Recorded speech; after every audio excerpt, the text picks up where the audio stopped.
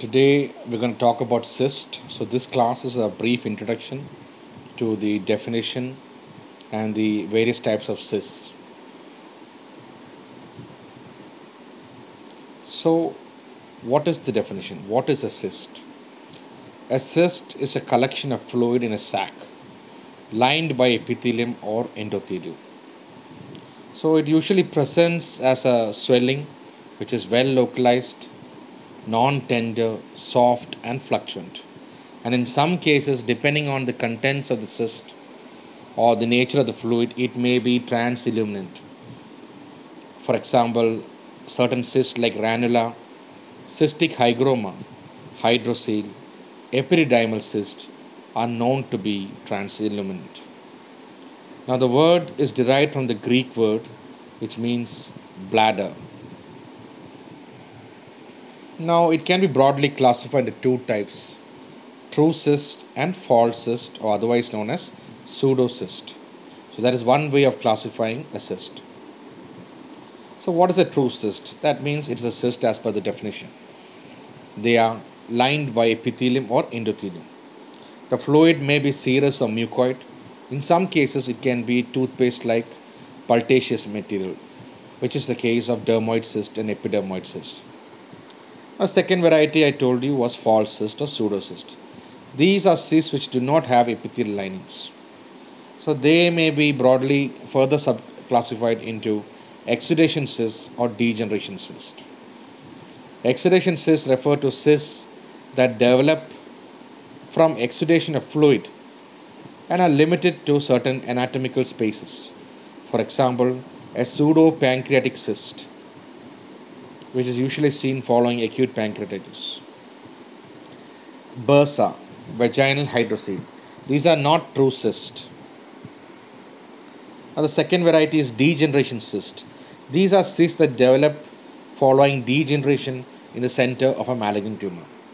Now, this classification does not include all types of cysts, so we have another classification based on the origin. So, we classify them into congenital and acquired. So, this picture here shows the pictorial representation of a true cyst. You can see the epithelial lining and the cyst fluid. Now, this is the example I mentioned to you. It's another one of the examples of pseudocyst. So we have an abdominal organ known as pancreas. There's a fluid collection next to the pancreas following pancreatitis. Then slowly it forms a granulation tissue wall around it, and eventually it forms a pseudocyst as it matures. So congenital cysts and acquired cysts. So under congenital cysts you have three variants. Sequestration cyst. These develop at the line of closure of embryonic clefts due to burial of dermal cells in the fusion line. Classically includes the sequestration dermoid. Now, certain other congenital swellings are also which are cystic. For example, cystic hygroma, branchial cyst may also have some sequestration involved, but they are also at present included in this category, or they can be put into a category known as others, which are also congenital cysts. The second variety is tubuloembryonic cysts. These are congenital cysts which develops in the tracts of an ectodermal tube like thyroglossal cyst, post-anal dermoid cyst. The third variety is cyst of embryonic remnants. These cysts develop from embryonic tubules or ducts that normally disappear, like a cyst of the urachus or a urachal cyst, cyst of the vitreointestinal duct, cyst of the Wolffian duct, like that. So these are the varieties of congenital cysts. Now we'll go into the category of acquired cysts. Acquired cysts include retention cysts. So this is a type of cyst which develops due to retention of secretions of a gland due to obstruction of its duct. Classic example is a sebaceous cyst, which has a duct which opens near the hair follicle, and when blocked it results in retention of the secretions within the sebaceous gland, resulting in a sebaceous cyst. Other examples include the breast cyst, mucus cyst of the lip, pancreatic cyst, parotid cyst. All these structures have ducts which lead the secretion out. So, a block in the duct can result in a cystic dilatation of the gland. The second variety is distension cysts. These cysts develop from distension of a normal acini or follicle of a gland. For example, the thyroid cyst, ovarian cyst, lymphatic cyst. So here there are normal acini within the structure, and when they distend due to increase in the secretions within the acini, it results in a cystic swelling.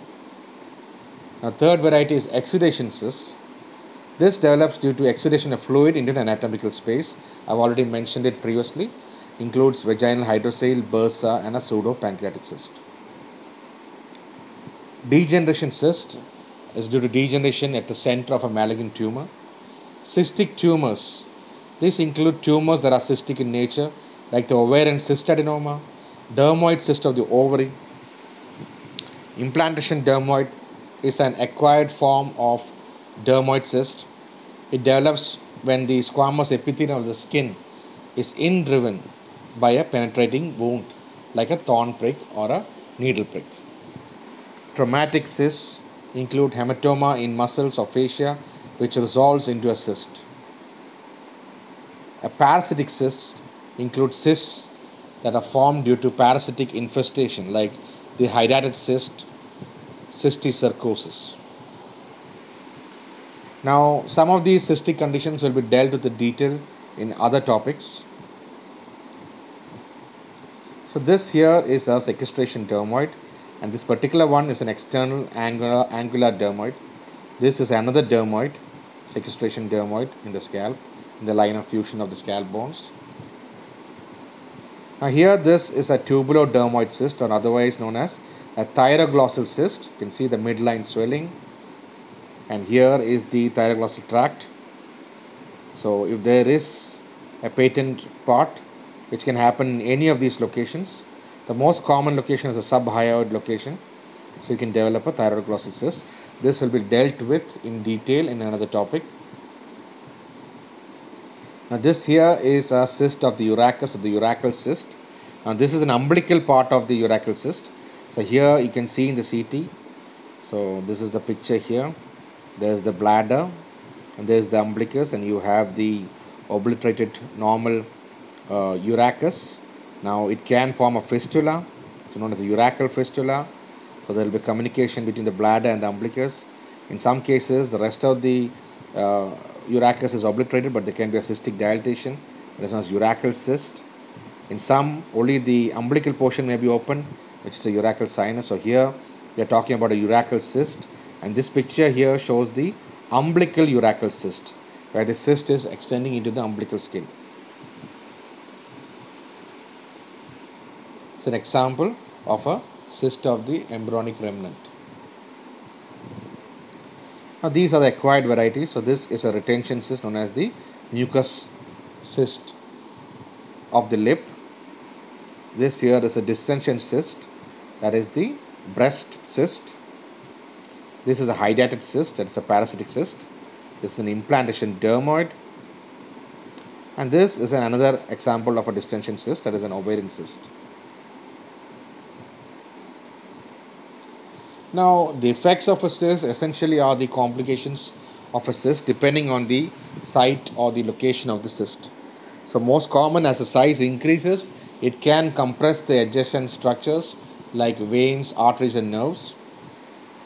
Then infection can occur, hemorrhage can occur, torsion of a pedunculated cyst can occur, for example, ovarian cyst. Calcification, cachexia is seen as part of the cancer, systemic effects of cancer, provided it is a cystic malignant tumor of the ovary. So these are the effects of a cyst. So with this, I stop this session. Thank you.